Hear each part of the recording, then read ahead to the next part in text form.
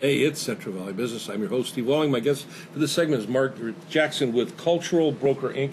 Margaret, welcome to the show. Thank you. Saying Cultural Broker Inc. doesn't give our people any idea of what you do. So let's talk about what it is that you do, because it's very important. You're a family Advocate program. So what we do is when life shows up for families and they find themselves engaging with the child welfare system, we help Right. families navigate that process. That can be a very arduous task for people. Yeah, and it's typically your life has fallen apart. Something has happened. Your children have possibly been removed or at risk of being removed. So things are not going well. You're struggling, and you got to deal with the child welfare system. And that's something they don't teach us in school about, and our parents probably didn't give us that background. So the whole world kind of collapses on us, and we don't know what to do. And that's Right. where you step in then. Right. Okay. So we'll walk alongside that family when they go to that family meeting and they're having those hard conversations so that the agency understands the family and the family understands the agency. That can be a real tough process for a family. When someone comes to you, as a family, how does that play out for them? Okay, so usually they're coming to us not voluntarily in most cases. In most cases, the child welfare system has contacted them. They're investigating them about concerns that they have or they've been reported. And so now they have to go to a meeting or they have to have them child welfare come into their home. And so it's during that process. And we actually started this work because of the over-representation of African-American children in the system. And so we started that work to work with the disproportionality. And out of that, we began to increase service to everyone because it's just a good process. No one understands it. No one does. And I worked there for 15 years. So, okay, where did you work? Were you with the welfare Department of Social Services. Were you yes, really? Yes. And so then so you've been on the other side. Right. Okay. Right. And for parents, and I'm not going to make any judgments on the families that are involved because I mean it runs the gamut. Right. Right. Yes. But that can be very intimidating for a parent. It is, and people think sometimes they try to hide what's really going on. Yeah. But you can't get the help you need. Right. If you don't let folks know what's really going on. If you knew how to fix it, you wouldn't have been there in the first place. Well, that is a concept now, isn't it? Yes, it is. But yes. so not only are you there to help guide them, but you have resources available to them. Or you can direct them towards resources. Right. We through some of our funders, like one of our major funders is the Department of Social Services, also the Sierra Health Foundation, the center, which it's called now, and we have opportunity to offer them a trauma parenting class. Now that's okay. That sounds pretty traumatizing.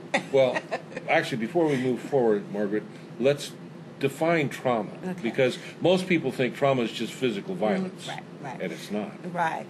And really it's things that are happening in your life, and especially if you're a child, it's happening in your life. It's so overwhelming. It feels life-threatening. You don't think you can survive it. You can't even, as adults, we struggle with some of the stuff that we see and we hear in our own families. That's a fact. And it can be physical, emotional, it can be all sorts of things. But it's not just stressful. Right. It's so overwhelming that you feel your life feels threatened. Yeah, and it's crippling. Right. And it's not just, I'm stressed and I'm having a hard time. It's like, I had a tough day. Take 2 aspirin and go on your way. No, it doesn't work that way. No. So, you got this class. Tell me about this class. So it's an 8-week series. It's a workshop, and what we do is it's geared specifically for parents whose children experience trauma, and in most cases in their own care. So it's the trauma that I've caused in your life.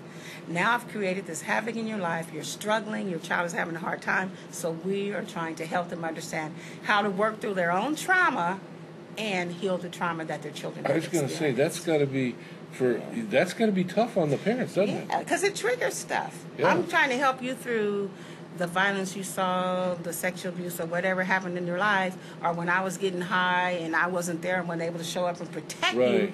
Well, I'm trying to help you through that while I'm the person who caused that in your life. And and most of the families we serve, they've had their own trauma that they never addressed. Yeah, it's not just a one-off. There's there's a chain of history that's Call them involved. trauma triggers. Trauma, there and you things go. trigger. So what they're, and they don't have the stuff to navigate it for themselves, and they end up repeating. You know how you say, I'm never going to grow up to be my parents? Well, you are them. That's it. You don't know anything else. I'm gonna share with you one of my more favorite quotes, because if I can get it right. It's the things that we do and say are limited by what we fail to notice. Right. And because we fail to notice that we have failed to notice.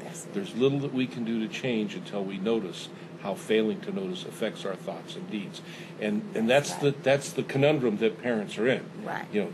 They've experienced, they grew up in maybe a toxic environment, not going to be what mom and dad was, but guess what?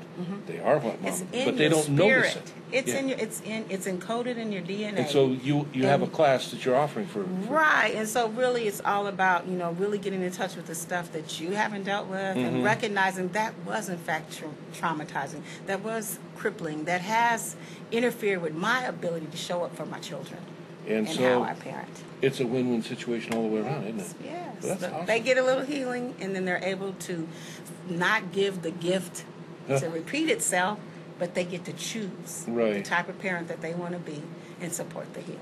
That's awesome, Margaret. Yes. What a great profession to be in. That's really good. Yeah, Thank you for sharing. Sometimes teaching it is traumatizing, but it's worth it. Good. It's worth it. Well, thank you for being with us. Before we leave, how do we get a hold of you? They can contact our office at 559-486-1477, or they can email us at culturalbrokerfa.com. And when does this class start? Actually, right now we're taking recruitments to try to find out what's the best night and all of those things. Okay, so we're in the early formative stages, right. And the cost is perfect. Free. Free. Doesn't get any better than that. That's it. Maybe you're not in the home, but maybe you're aware of a home. You might even want to show up, because tools are tools that we can use in our own life. And anything we can do to help our younger people, it's just awesome. Thanks for being on the show. Thank you for having me. You come on back and we'll talk some more. I'll bring some of my people. There you go. Bring some of your people. All right. And I'll see you when we come back. Thank you.